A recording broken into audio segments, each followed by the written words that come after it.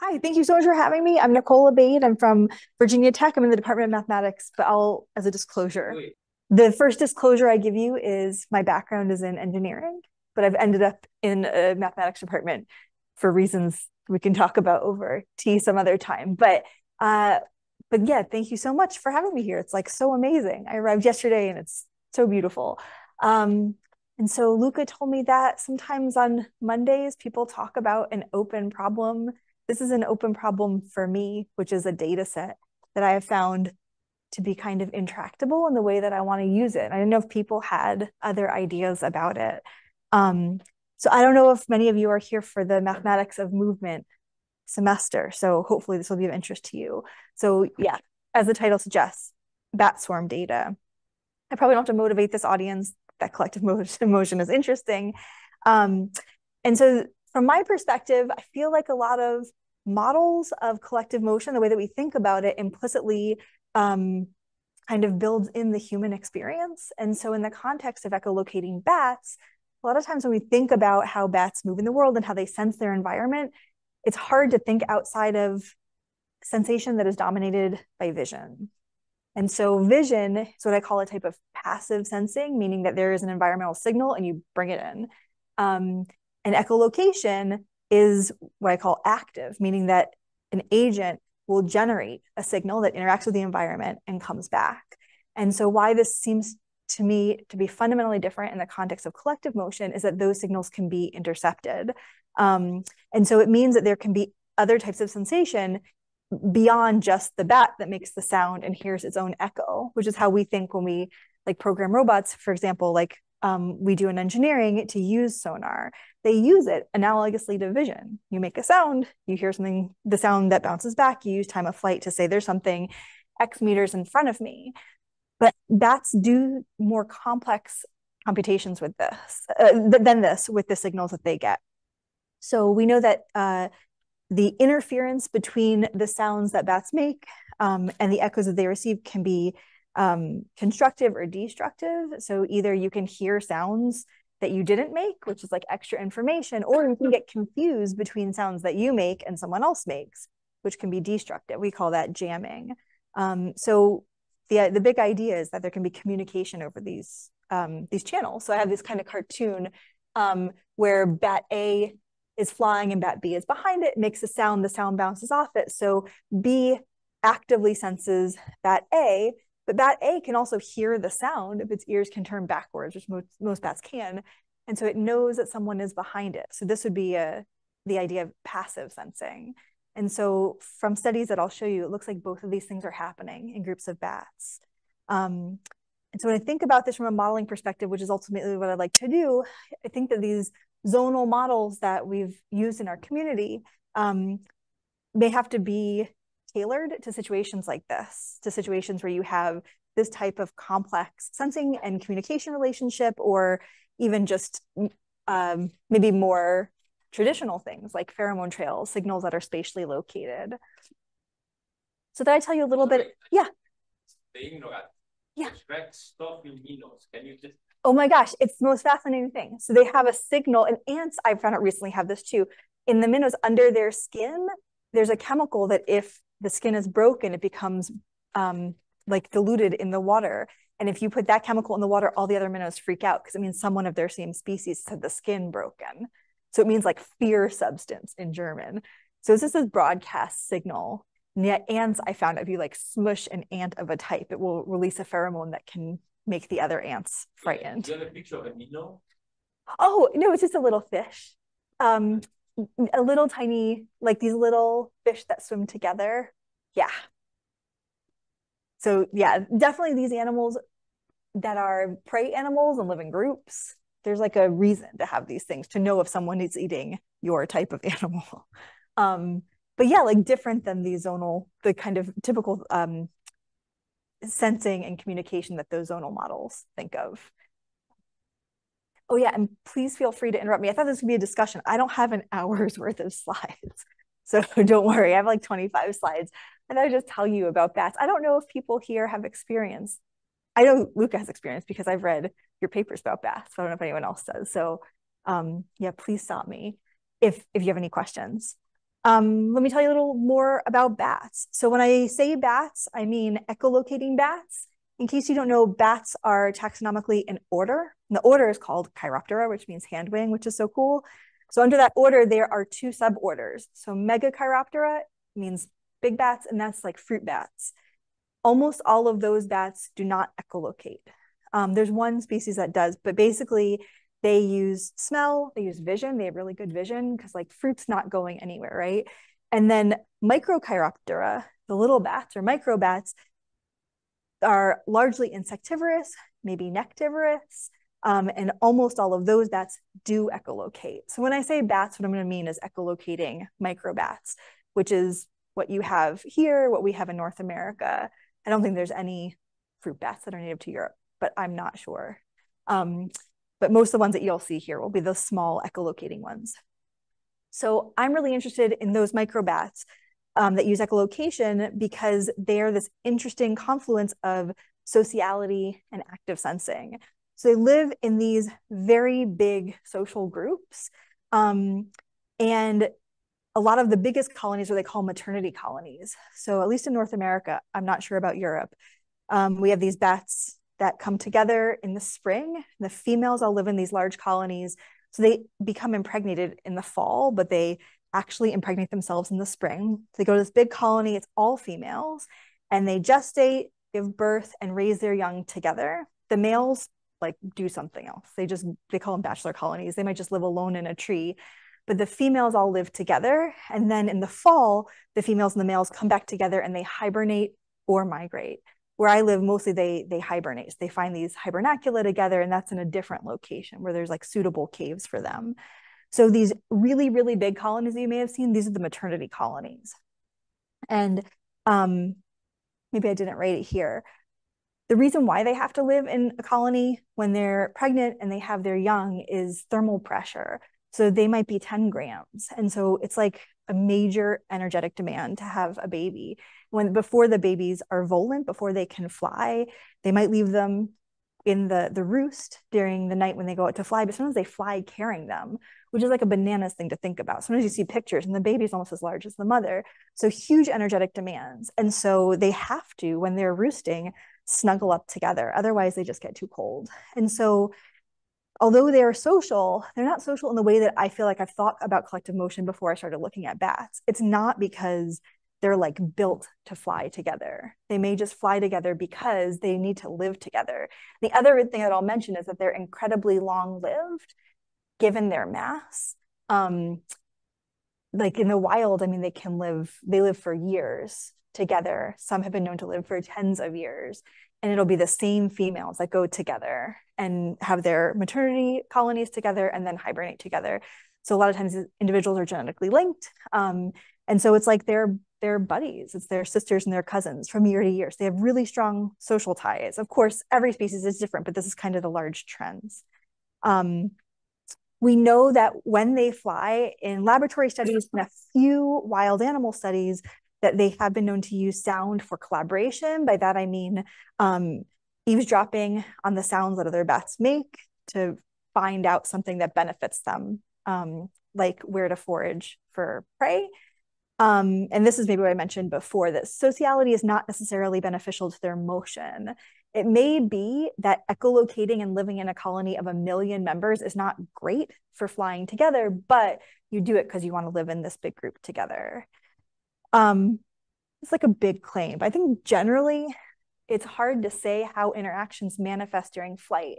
So what I mean is, when I studied fish, when fish interact, they have this like lateral line down the side of their body that helps them line up with each other. And when you say, oh, these fish are interacting, a lot of times it's a good proxy to say these fish line up. So even though you can't necessarily measure, are they looking at each other and thinking about each other and all this stuff, you just say, oh, they lined up. And that's what interaction looks like in fish. And that's because they're built to line up, and we notice that they line up a lot. So with bats, they may align. That may be an interaction, but there may be other interactions. For example, what I'll show you here, they may want to move away from other individuals because there's a lot of sounds that are confusing for them in terms of navigation. They may want to stay close to other individuals because maybe they want to eavesdrop on each other and see who's eating. So it's not immediately clear how the interactions manifest. I hope that makes sense. So that's what the reason that I wanted to turn to the data, to try and do something data-driven before imposing a model on the system that we just don't know. Yeah. Just when they put those big colonies, like they come out. Yeah.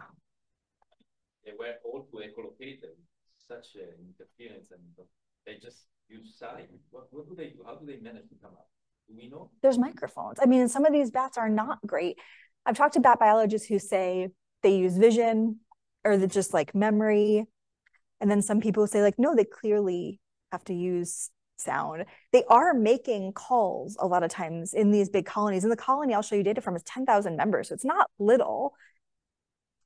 There are some studies that say the flight muscles are linked to the diaphragm. So when they do a downstroke of their wings, it just makes a sound. It's like no harder to make a sound than to not make a sound.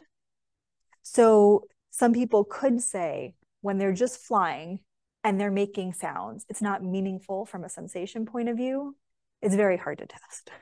So we put novel obstacles in their course because that is a huge question.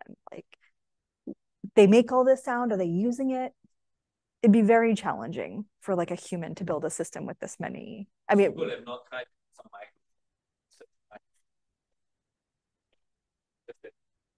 outside of the entrance of the caves and so on. They've not tried. There are people who do that. I mean, we've done that. It's hard to interpret. The microphone data is like that. That's one of my open questions. The microphone data for more than 2 bats is such a nightmare. So that is a thing that I'd like to think about. You know, there's a recent study by a professor who's at the University of New Hampshire, where she took a Harris's hawk, a bird of prey, and put a microphone array on the back of the hawk and trained the hawk to fly through the bats at a private cave in Texas, some like cave that she's worked at. Her name's Laura Klepper. Her work's amazing. And so this work, I saw like an undergraduate published like a thing in like an undergrad journal kind of, and there was a picture of a hawk with a microarray on its back and a camera on its head. And I sent her an email. She said they hadn't published that work yet, but yeah, there's like people who are trying to do it, but the mic data, well, I'll show you the mic data, is problematic. Okay, let me tell you a little bit about how bats use sonar. So when they fly together, they do lots of things.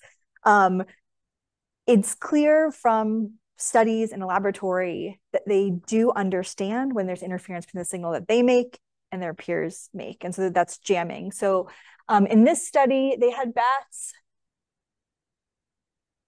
I don't think were flying, but I don't remember right now. So some of these studies, they fly and sometimes they don't. Sometimes in laboratory studies, they're on a platform and they play a sound at the bat, like that the bat has made at the time when the bat is making the sound to see what it does. I think this is one of those. And the bat can change the frequency. That's like choose a new channel, right? Someone's like talking to you in the same voice at the same time, you just change your voice. There is the question that some of these studies are for stationary bats. And if they have evolved these techniques when they're flying, the stakes are a lot lower for them to like do an evolved behavior when they're just sitting on a platform anyway. But in any case, they're trained, and that's an ethology question. They may also stop making sounds. This is a really nice study where the bats are flying. So it's 2 bats that are flying through a maze of chains, which is a typical laboratory setup for bats, which is so cool. It's like all these chains hanging down in a room. So it gives them a really complex geometry to navigate. And here they found that when 2 bats are flying together, they echolocate less on average, but they still don't hit the chains. So the suggestion is that one bat is eavesdropping on the other bat. And so you don't have to make a sound, but you can still get information. We know from a study where Luca was a co-author, also that this type of eavesdropping happens for bats over longer distances. So in your study, I feel like embarrassed to say your study back to you. These are bats who kept a geometry where they could eavesdrop on each other over these long distances to hear the sounds that would be made that were canonical of feeding. And so it seemed like they were using information to find places where they could forage by eavesdropping on each other.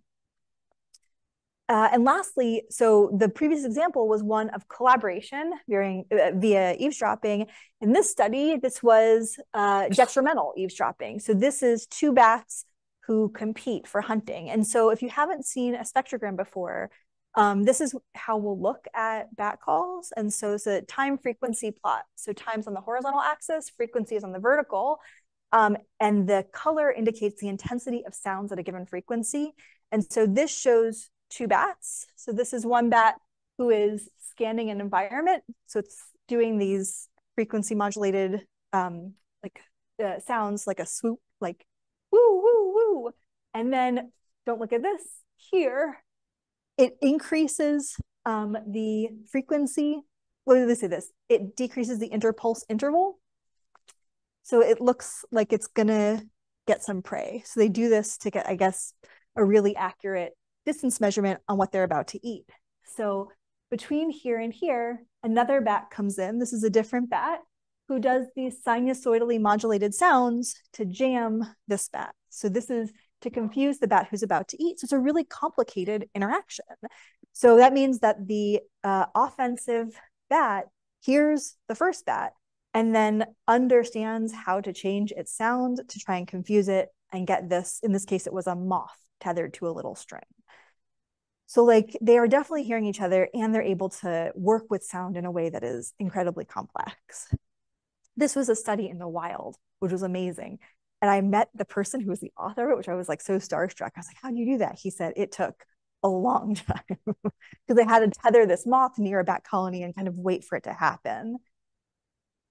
So a big question that I have is, do bats perform collective sensing or motion by eavesdropping on echolocation? Clearly from the previous studies, the answer is yes, but I'd like to go further than just saying this is happening and understand how it's happening in the context of this problem and the data set that I wanted to show you.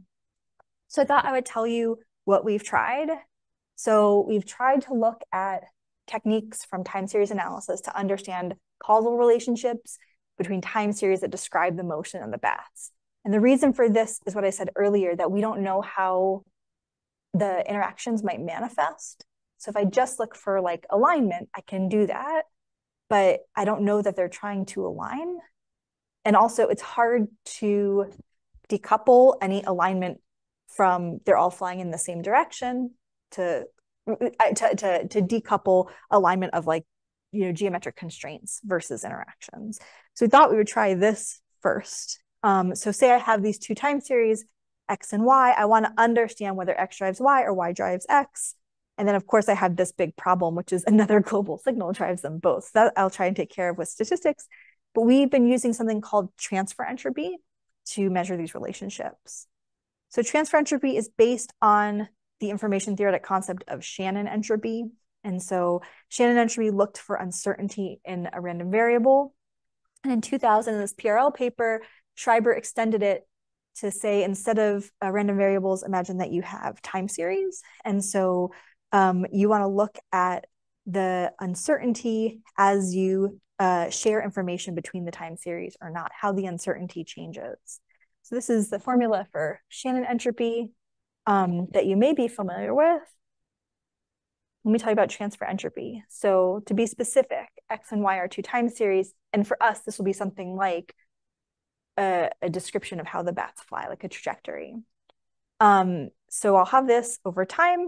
And so transfer entropy looks at, if Shannon entropy measures the uncertainty in a signal, this looks at the reduction in uncertainty when I condition on previous states of both time series versus if I condition on only the previous state of one's time series. So if I imagine that X is the position of bat A, Y is the position of bat B, this says, what is the reduction of uncertainty of bat A at time n+1, given that I know the positions of A and B at time n, minus if I just condition on bat A at time n.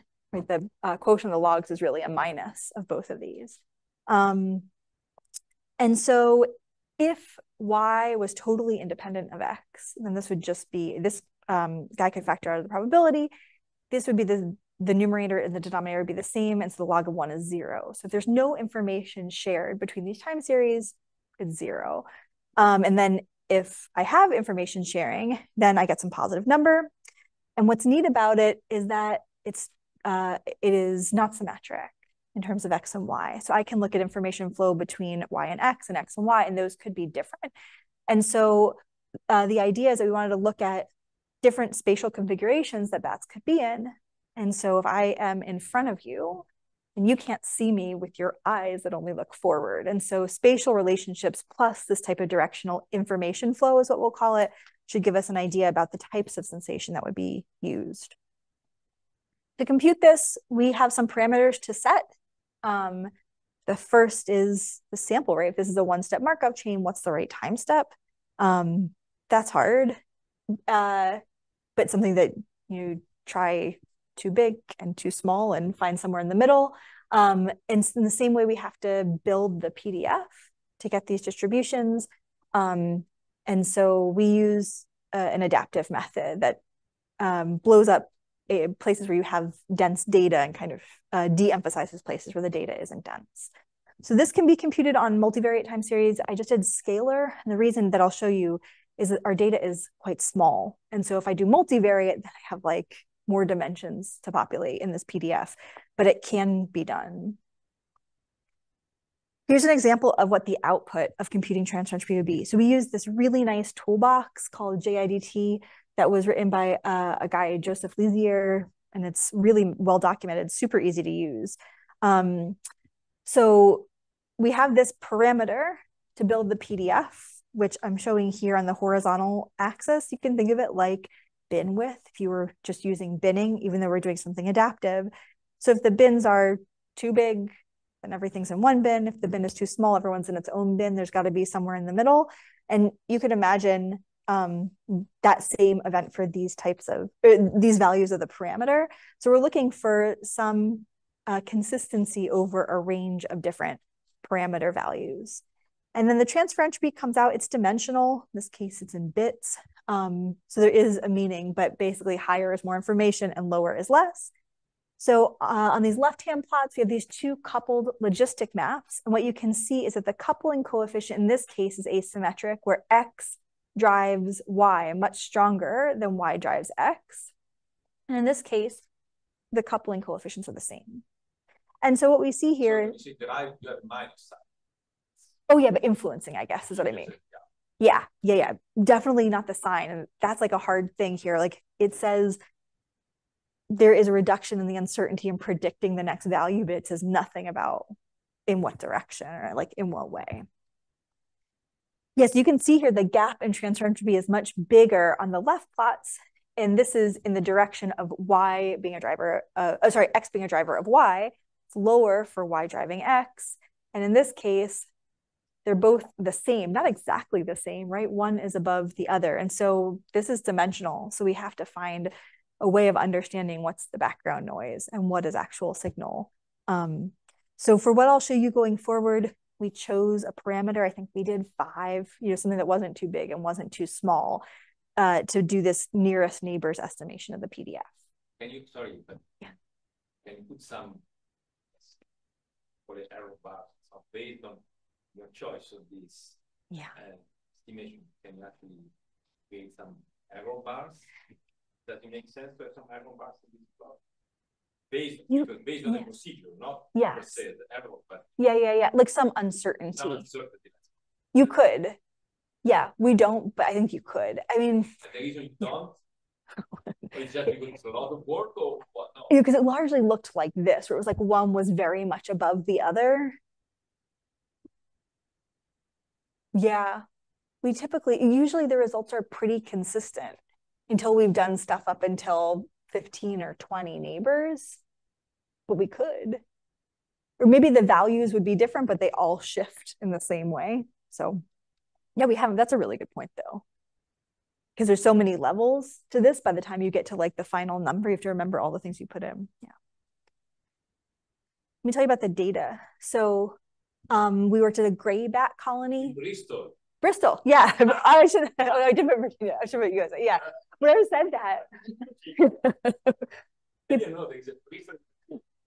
I'm told people in the US, like, oh, I'm going to Bristol. Like, oh my God, really? I'm like, oh, no, you must be thinking of the wrong one. It's actually interesting. So I live in Virginia, which is on the East Coast, and there's a state to the southwest of us called Tennessee.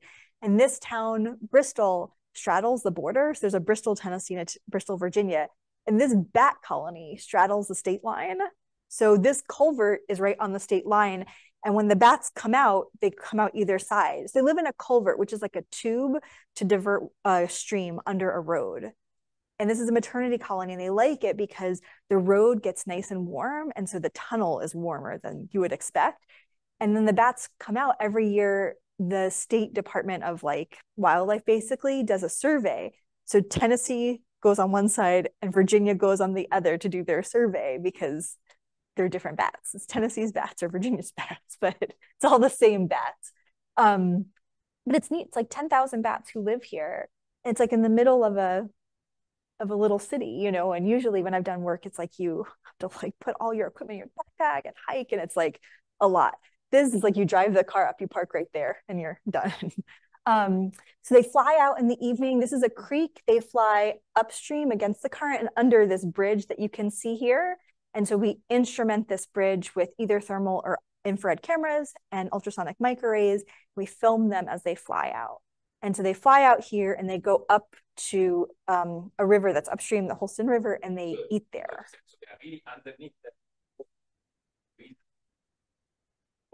Yeah. Yeah. They come out this way and that. It's a really big colony. So big, I mean, do you have a picture of what you see there when you go during the day? Inside, they're tiny. I haven't been inside, but I guess they're like on the walls this way. Yeah, they just like cling up in. It's that corrugated steel. Yeah.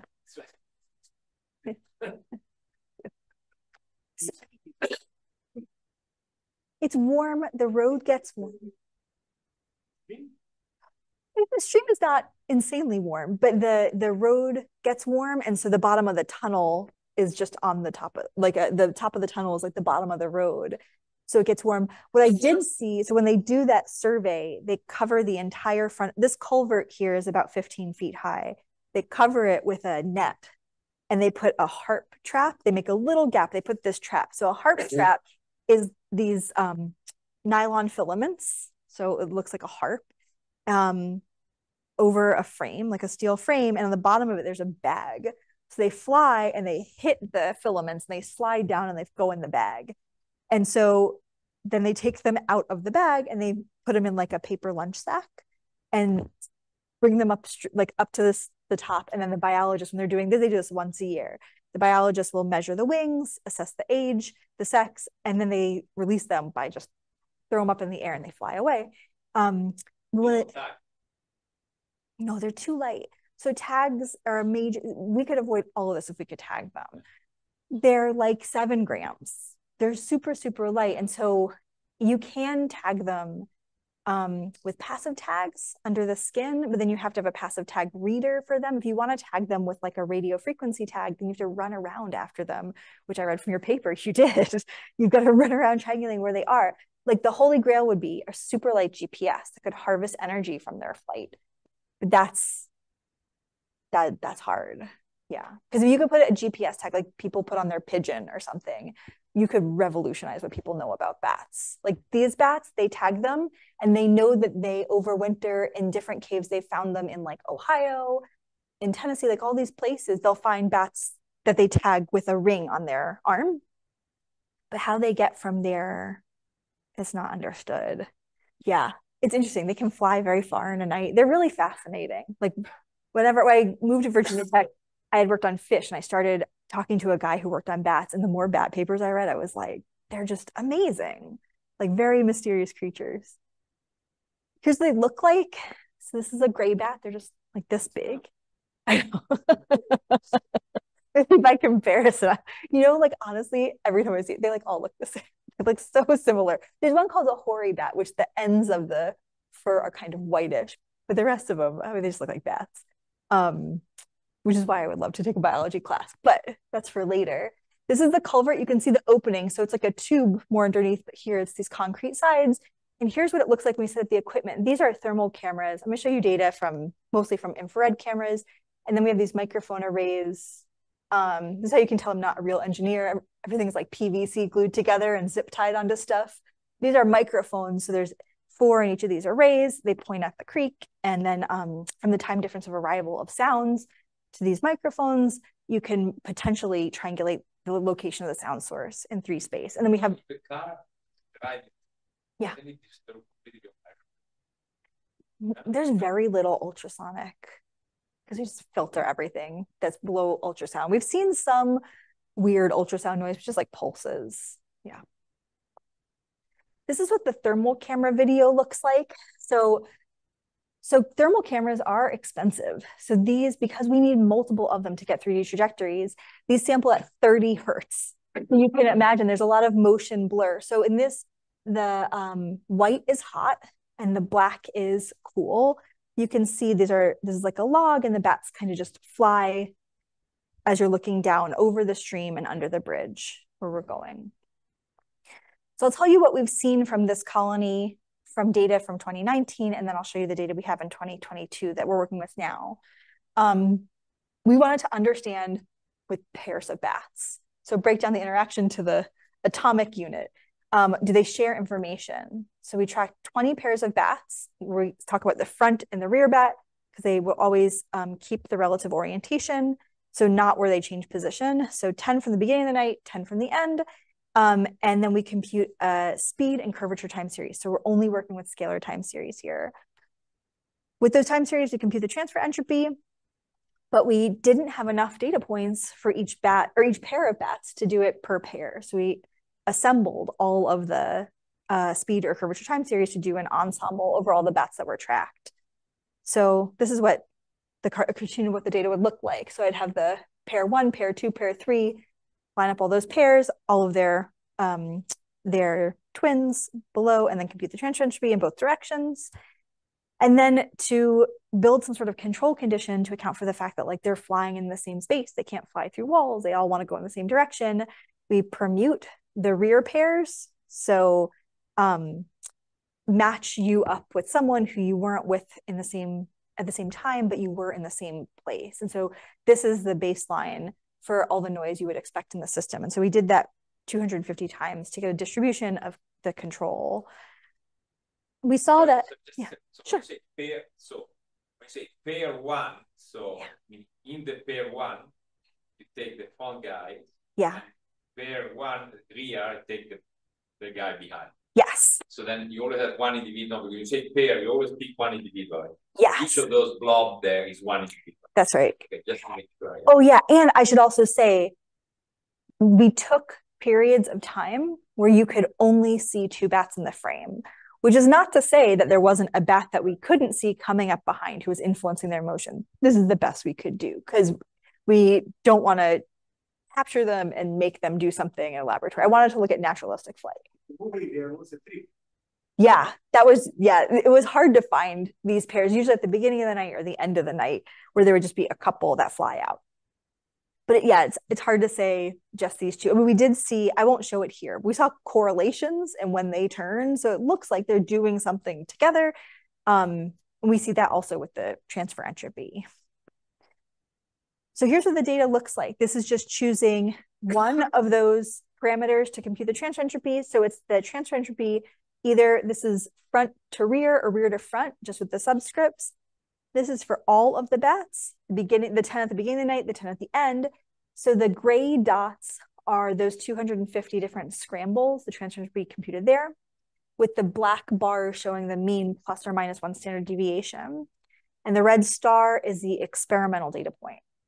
And so we see that, or we consider that when the red star is above more than 1 standard deviation above the mean of the controls, that we have significant information flow in that direction. So it looks like here that if I consider all of the pairs or just the pairs at the beginning of the night, I see significant information flow in both directions, front to rear and rear to front. Have some shuffle pairs even more. We do. Yeah, it's definitely not above all of them, but hopefully it's whatever, even in the worst one, maybe 15 or 20. So it's in the 90th percentile.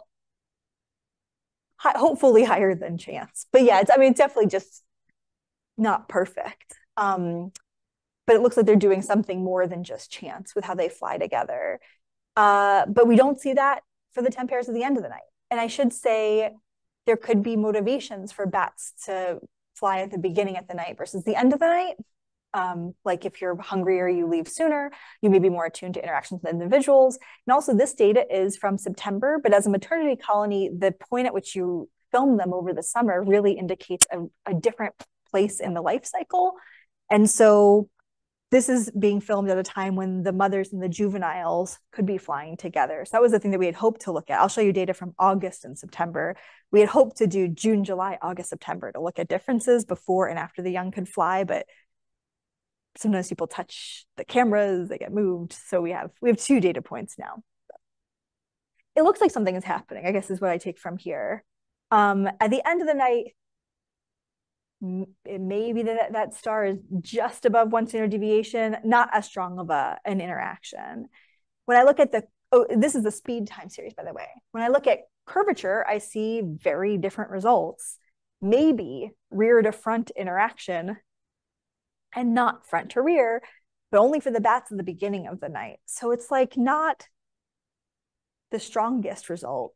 It's certainly not a consistent story, although these could be 2 independent behaviors, right? So speed means if I speed up, you speed up or slow down, and curvature is I turn, you turn. So there's nothing to say that these have to be the exact same story. But I was hoping that this would lead us to insights that we could then build into a model. I don't feel yet that these results are strong enough. And the other thing to say is we had to put all of the pairs of bats together. So maybe some pairs interact and some pairs don't. And we're losing a lot of signal by combining in this way, which is why I'm trying to think of other ways to look at this data pair-wise or group-wise. You may have noticed I didn't talk about the microphone data. So the microphone data, oh yes, yeah. Curvature. Yeah. What do you mean? Oh, so because you said curvature means I follow, you follow. No, because, turn. One way of thinking about the response, but yeah. So you just have a reference point, and then out of which you crack 2 bats, and then you do this the curvature. It's the curvature of the flight path. So like 1 over the radius of curvature of the flight path. So it's like each point in space measure curvature. Yeah. And you see the other fellow has similar curvature. Yes. Yeah. And so we don't look at a time delay. So their interaction that we could be looking at is like you turn and then I turn at the next time step, but it wouldn't be that you would see if there was a particular place in space where they turned. So if you were following someone and they went up and they turned when they got to here, and then you turned when you got to there, this would not detect that. We'd have to scan through a bunch of time delays to do that. So I don't know if that's happening too. When we looked at correlations, the time delays we saw were really variable. And so while we did this, I think the next thing to do is to focus on analysis that can be done for just a pair of bats. Because like seeing these types of variable delays, there's no way to like put everything together. So we did this with these. I want to do more, yeah. So I'll show you what the mic data looks like. For this very small, less than a second snippet here, we see a number of calls, some echoes. The student who worked with this worked a long time trying to understand which were calls and which were echoes. You can certainly threshold for the power. You can see that these are kind of double calls, and a lot of those are echoes off of the concrete that surrounds where the creek goes that the bats are flying from. So if we get a cartoon that looks like this, how do we say which bat makes which call? So when I bought this microphone array, there were people who had done work tracking with this mic array. And I was like, oh, we're not going to have to track with video. It's going to be amazing. But it's like so hard. And so when I got in touch with them, which I should have done before I bought the mic array, they said, oh yeah, we hand identify which bat makes which calls, which is bananas. Like, they have like multiple biologists who look and say, this call looks like this other call. It's like it doesn't scale. Let's just say that. So for the pairs of bats, student who did her master's on this, identify what was like the spectral properties of one bat's voice versus another bat's voice. And she did that for all of her pairs, what she thought was the ground truth in the way that the biologist described doing it. And then did a k-means clustering algorithm on a bunch of spectral properties, the max frequency, the min frequency, where you get this, they call it like the knee or the elbow, all these different things, and then did a k-means clustering analysis of that. And because we wanted something objective and repeatable.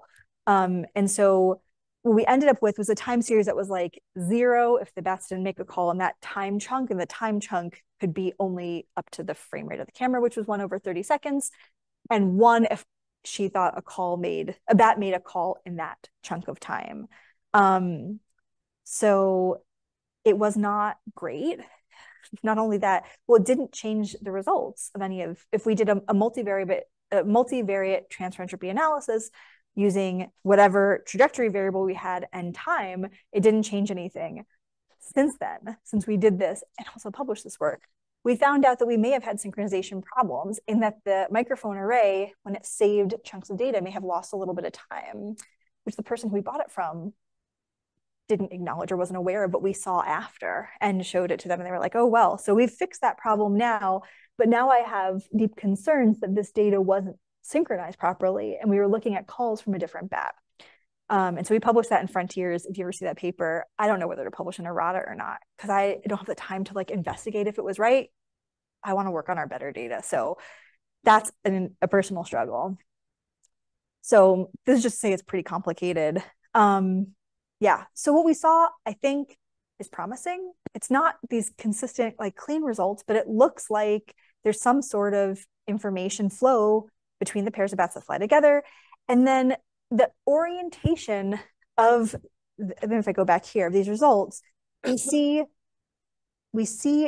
what it looks like significant transfer entropy from rear to front versus front to rear, or just front to rear. And then here we see also some front to rear. So rear to front, let's see. Rear to front would be like the back bat echolocates on the front bat and then gets information. Sorry, that's not rear to front, that's front to rear, right? So if the front bat does something and the back bat sees it, information flows from front to rear. If I get information from rear to front, it's that the rear bat did something and the front bat responded to it. So this would suggest passive interaction in the bats. The fact that we see something above our level of significance, at least it doesn't preclude the idea that there is some relationship between the spatial orientation and the type of sensing that may be happening to lead to this interaction. So yeah, we've done this. So I'm telling you about the gray bats.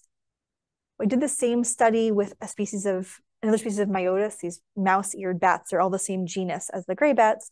When I visited a colleague in China, so we did 2 other studies, and we always saw this direction of information flow rear to front, sometimes with front to rear, and sometimes not. This is always just in pairs of bats. So it always in the same way when we've assembled the pairs together. So I feel like we've done as much as we can in this direction. So I would like to look at groups of bats all together and not just these isolated pairs, we assemble them. I would like to, either if we could do it per pair, but I think the data is so small we can't. But can I look at a group of bats that flows through an environment, like a control volume? Some come in, some come out, and understand the information flow that's happening in the group as a dynamic process is the way I would like to look at it. So the experiment we did in 2022, we introduced novel obstacles into the environment. And the wildlife biologist who helped me with the permit called it Operation Scary Pool Noodles. Do you know pool noodles? The foam noodles. So that's what we use as an obstacle. So they're hanging there so the bats wouldn't get hurt. We did this to make sure that we had something that the bats had to interact with, because otherwise they could be using, I don't know, they have very limited vision, but some limited vision. They could be just remembering the environment. This was a new thing. So you can see 80, the graduate student who did this work, who was really excellent, standing here, setting up the pool noodles. And so we have what I'll show you, data from 2 nights in August and 2 nights in September, where the bats fly first without the obstacles, then with the obstacles. So this was we took it with GoPro cameras that had been modified to accept infrared light. And you can see what it looks like here. So they definitely are interested in the obstacles and fly all around them. And it's really cool. So we've had a team of undergraduates who have tracked these bats. Oh, can you tell what this is? This is, so we're looking down, the pool noodles hang, and that's the creek below. And the bats are flying towards us and then would go under, where they end up going under here. So you have trajectories that look like this. This is a subset without obstacles and then with obstacles. We started looking at statistics on these just to understand what's happening. And so what I'm showing here is the average speed, the normal accelerations, that's some quantification of the amount of turning, and tangential acceleration, speeding up and slowing down. And S, so S is bats who we observe flying alone, singletons, with and without obstacles. SO is with obstacles. M is multiple bats, and then MO. So singletons, we just got them where we could see bats flying alone in the frame. Multiple bats where we took 10-second chunks, and that's where the majority of the analysis will be. And so here is the mean of these values for one of the days, plus or minus 1 standard deviation. So what we see is that there is a significant decrease in both the speed and the normal acceleration when I compare the numerosity of the group. If I go from S to M or from SO to MO, these quantities go down, meaning that when you're flying with obstacles, you're flying less quickly or turning less. So maybe less agile flight or more conservative flight. And similarly for tangential acceleration and speed, when I introduce, if I compare obstacles, this is the first result is either going from one bat to multiple bats or going from a single bat without obstacles to with, or multiple without and to with. And so the general trend, although it doesn't exist for all of these variables in all the cases, is that when you have more challenging flight conditions, you're just more conservative in how you fly, which suggests some sort of interaction, even if it's just like you treat other individuals like they're other obstacles. What suggests they're not doing that is that we looked at the pairwise spacing of the bats. So this is without obstacles, this is with. So on this axis, I'm plotting the distance just to the nearest neighbor. And on the vertical axis, it's the angle to the nearest neighbor. So 0 is right in front of you and pi is right behind you. There's no distinction between left and right. And so if I just look at the, project onto the horizontal axis, we can see there's definitely a preferred nearest neighbor distance around 1 meter, a little more than 1 meter, with or without obstacles. It looks like when you introduce obstacles, the distance becomes a little bit bigger, which is again consistent with more conservative flight in the presence of peers, in the presence of obstacles. And then with and without obstacles, we do see a distribution that evidences a sort of staggered formation. So I guess I have words here to go with this. So bird flocks and fish schools show this. You don't follow directly behind someone. You like to place your nearest neighbors either at the 45-degree points. And so for fish, there's hydrodynamic effects, also for birds, aerodynamic effects for doing this. But I mean, even just for sensing, I can imagine this type of formation. So with bats, you thought, does this facilitate eavesdropping? Why are they doing this? So are they trying to either mitigate acoustic interference? Maybe they're trying to accomplish passive sonar. Is this just about flight? We don't know. Like if I could hear the sounds that other bats make, if I can place myself in a certain way that I can hear their primary sound or echoing, I don't know. Yeah. We started looking at metrics of something that they may do better together. When they're flying with obstacles, they certainly don't navigate any faster when they're in groups versus when they're alone, because they move very circuitous routes. We can't tell if they're avoiding collisions because they're very good flyers. They don't seem to collide with anything in any of the videos you've seen. We did say, what if a bat is getting information from obstacles by eavesdropping on those obstacles, in the same way that those laboratory studies showed them eavesdropping on each other for trying to find prey. And so we quantified exploring an obstacle if you got within 1 meter of it. And we saw that when you fly in groups, you do explore less obstacles on average. And so if we assume that the bats know the same amount about the obstacle course, at least enough to navigate it, when they're in groups as they are with singletons, and they may be doing some sort of collective navigation, some sort of collective sensing. It's hard to say. So I can just tell you what I think of as the open questions. So I'd like to find the behaviors that that evidence interaction. So doing this type of model-free analysis as a classifier to then say these bats interact, these bats don't. And so what are the bats who interact? What do they look like? What does it look like they're doing that might be different? And I like to infer the time-varying network of interactions among these groups of bats as they fly together to say this group is doing something and this group is doing another thing. There's independent groups, ideally. I would like to use the microphone data to solve what's called the cocktail party problem, which is ascribing a certain sound to a certain bat. We have maybe between 3 and 5 calls per bat. So ways that someone who does data analysis would go about this, like training a neural network, is infeasible for this type of data, but we do have it paired with the trajectories. And so I've been thinking about it as an optimization problem. So do sound source localization with microphones and then try and pair it with trajectories where we know bats are. There's been really hard to think about. Anyone has ideas? Let me tell you what we have to work with. So we have 2 replicates of a 2-night experiment with no obstacles and obstacles. They were from August and September last year. And for each of those, we have at least 3, sometimes 4 10-second intervals where we have 3-dimensional trajectories recorded at 60 hertz and then separated by at least 20 seconds. So we wanted to have like replicates at the period of the night where there was a lot of bats flying out together. And for those same intervals, we have data from an 8 microphone array that was acquired at 150 kilohertz that can be looked at. And then as a control condition, we have all of the singleton bats trajectories from all of those days too. Just to give you an idea of what it's like, let's see, do I have sound? Oh, maybe not hooked up to sound. Well, maybe you can hear it from my computer probably, right? So this is a video. I couldn't like get it to make a whole MATLAB video or it's all synchronized. So it's just in PowerPoint. This is the 10-second video of the bats flying. This is a spectrogram over those 10 seconds. And so it's kind of hard to see up on the screen, but there's like a kind of intense period, a bit that's a relative lull, and then it gets more intense. Sorry?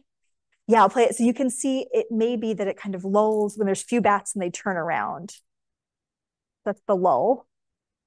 And then it kind of picks up.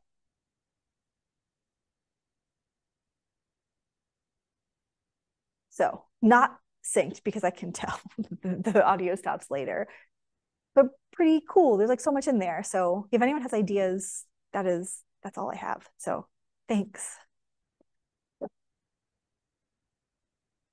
You have to leave the room, So just. I'm so sorry. I did talk for an hour. Just a quick question. Yeah. Quick question. So, but then otherwise we could take another. Any questions? Have you tried painting the obstacles black? No. You mean to hide them from the bats? If they're using vision? They are using vision. No, that's a nice idea. To make them like invisible. First night Yes. white. Yes. Well, okay. So I'll tell you if you have any ideas. I'm going to be here. I'm sitting in M11. I'll be here until Thursday if you want to talk about stuff. But so I told you they were doing that survey, right? They put up a net that's called a mist net because it's very fine filaments. And I put the thermal camera in the creek and filmed what was happening behind the trap. And you can see it's 10,000 bats in there just waiting for the net to go. They just circle and circle and circle.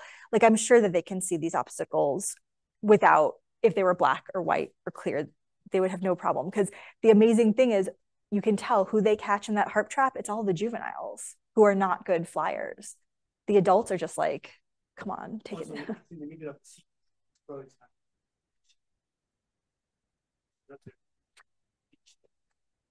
So they could be using vision, but like they definitely, if you put a net, they can, the ones who are good flyers won't get caught in that net.